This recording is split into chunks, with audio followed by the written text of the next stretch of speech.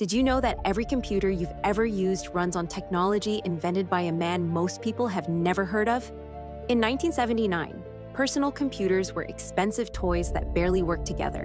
Mark Dean was one of the few black engineers at IBM, working in a world that didn't expect much from people who looked like him.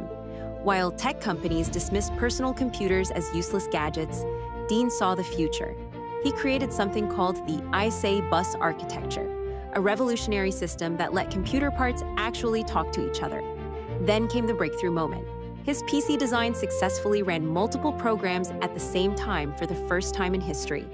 Every major computer company quickly adopted his architecture, but Dean remained invisible. Here's the shocking truth. Mark Dean holds 3 of the original 9 PC patents. That means every computer, laptop, and smartphone you touch uses his fundamental innovations. He's the hidden architect of our entire digital world, and you probably never knew his name.